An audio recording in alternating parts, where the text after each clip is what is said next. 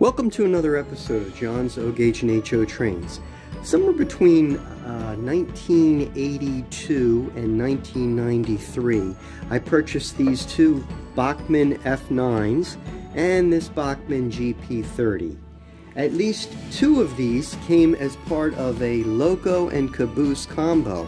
This one still has the caboose in there, unused, and it was purchased for $14.99, it looks like, at KB Toy and Hobby. So prices have gone up.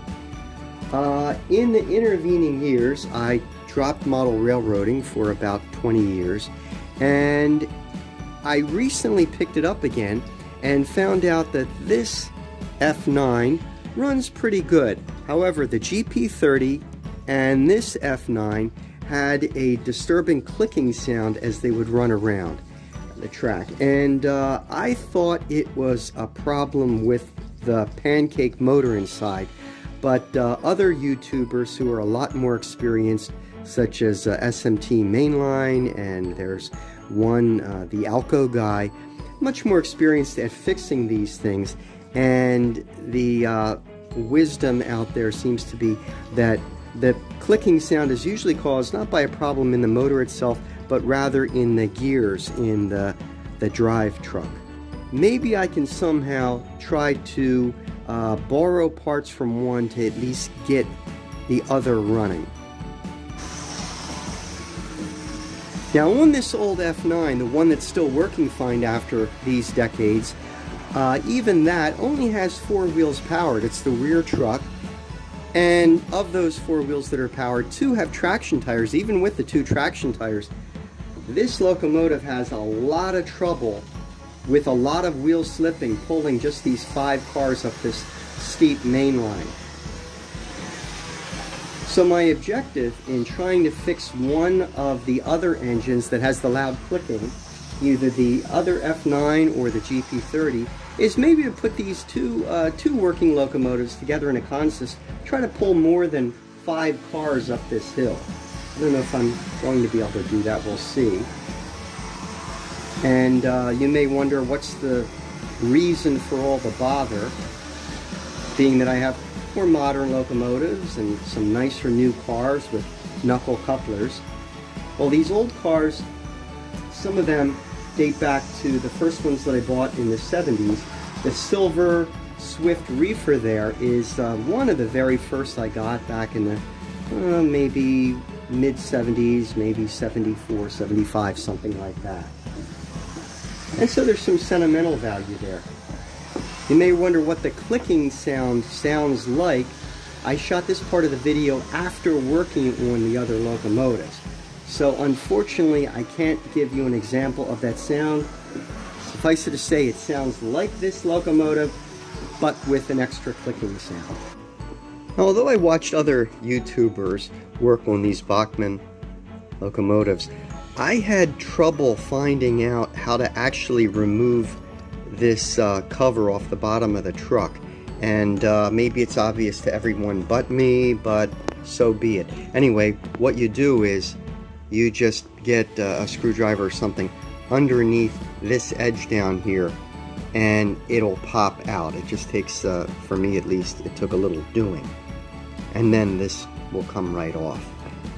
Okay, so both of these Bachmanns, the F9 and the GP30, were made in Hong Kong, but this one, the F9, it had wipers, contact wipers on the truck, and this one, the GP30, does not have any wipers here to connect with the wheels. So I don't know, other than that it looks pretty much the same. I did discover when I took off the housing on the bottom of the truck that the clicking sound in each of these is apparently caused by the same gear. This one, the crack, is right there on that white gear, and supposedly, according to other YouTubers, these white plastic gears are notorious for failing. Maybe I can substitute one of these other gears that's not cracked. It looks identical. if I can substitute it, maybe at least I can get one of these engines, maybe the GP9 running. I took this gear here that was cracked off of the GP30, and I replaced it with another gear that looked identical. It's in a different position. It's the one from here on the F9, but it was not cracked. So it's now taken from the F9 and placed here on the GP30. Put a little gear lube and a little oil on the axles, and we're going to put the cover back on and put it back together, and then we'll see if we can get that going. So I reassembled the truck and attached a coupler to the rear of the engine, and we'll just try it out, see if it runs without that clicking sound that I had before. I should say runs at all.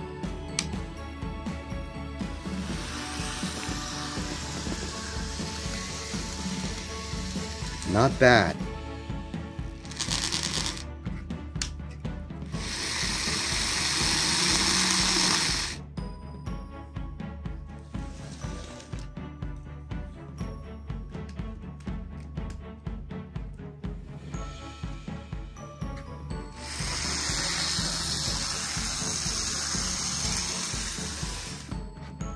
Yeah, I'd say this would have to come under the ranks of the pitiful pullers. I just piled some extra weights on top, and sadly it still really doesn't pull, has a lot of trouble. I bought this engine new, and probably around 1993, and I don't remember how well it pulled back then. The old GP30 pulls quite a bit less than this old F9, and one reason I think might be that because of the body style, they were able to put a lot more weight in this F9, and it's something like about 14 ounces, whereas this GP30, not only because of the body style are they limited, but they didn't squeeze in as much weight as they could, and that is only about something like maybe 10.5 ounces. So just sheer weight alone, there's only 4 wheels driven, and I think that could have some difference in the ability to pull.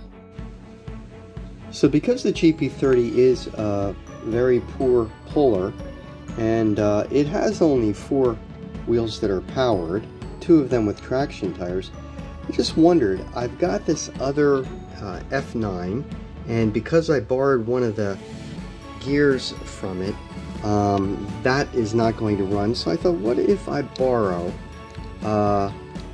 one of its or its only traction tire wheel set that has a gear, and swap it out for the one without traction tires on the GP30.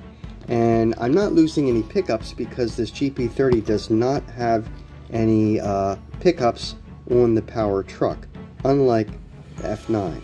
So let's pull out the non-traction tire wheel set.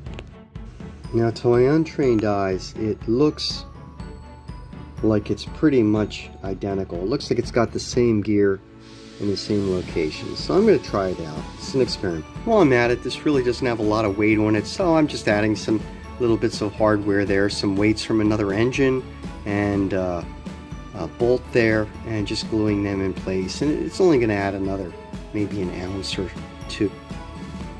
Bachmann molded into the end of this body F9 and into this one GP30.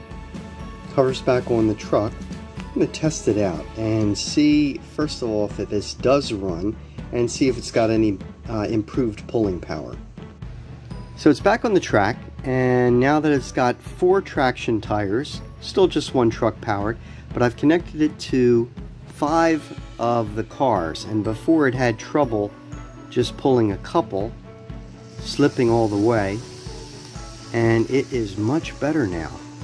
So now we're back in a real-world situation on the layout with sharp curves and very steep hills. So now the GP30 has 4 traction tires, and this could barely pull 2 cars on level track before, so see how it does. Well, a lot of wheel spinning, but it is just barely pulling the 5 cars that the F9 pulled.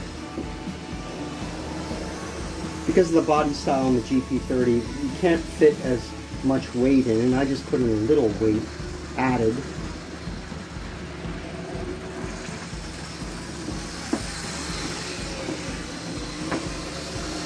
My objective, though, is to see how it would run with the F9, see if we could pull more than 5 cars up the hill. So I'm going to try that now.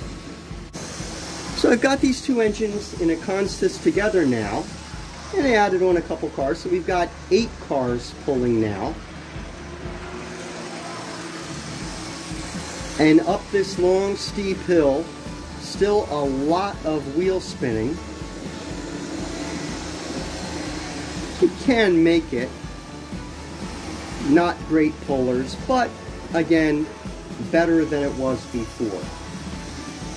And in case you notice, that is a twist tie between the 2 engines, semi-permanently coupling them together because I was having trouble with the coupler. These old horn hook couplers aren't always doing a real good job. So I'd say this is somewhat of a success because it's better than it was before, and I've got 2 engines running now. So with that, I think I'll end this video. Say thanks for watching another episode of John's O Gauge and HO Trains, and we'll see you next time.